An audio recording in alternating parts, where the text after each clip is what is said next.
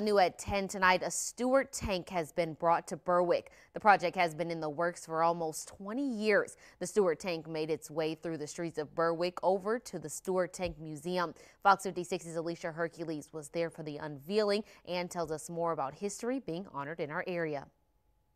Now, aside from the Stuart Tank, they had plenty of other military vehicles on display, like this 1942 military Jeep here. The Stuart Tank, named the Lady Lois, was first operated in 1942 during World War II, and today's ceremony was dedicated to honoring the rich history in Berwick during that time.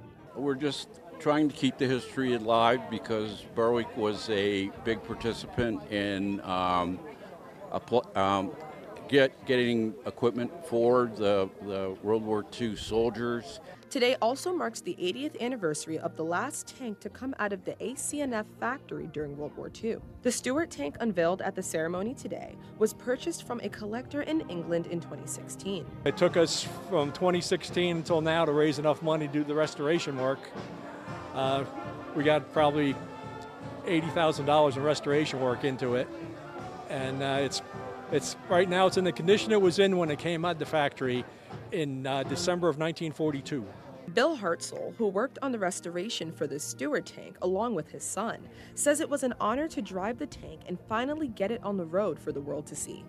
It's kind of overwhelming personally. I have been working on this tank approximately 17 months restoring it.